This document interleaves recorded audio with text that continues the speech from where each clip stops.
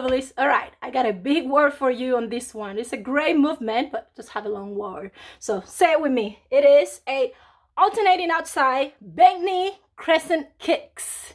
So even though it's a long word, it is actually a good movement, and it works your hip flexors, it works your quads, your glutes. I don't want to say that other word, but it works your whole leg on this one. So what we do is we got feet hips apart. We're gonna bring your knee up, rotate, and back right to where we started. The same positions, and up, left, forward, and back. So we're gonna go out, rotate, and back, rotate, and back to center. That's it. You're gonna feel it everywhere. Again, waist down. So forward, knee forward, open, rotate, and back. Whoop. That's all. It is a long word, but it's a great workout and a great stretch along the workout. So I hope you like this one.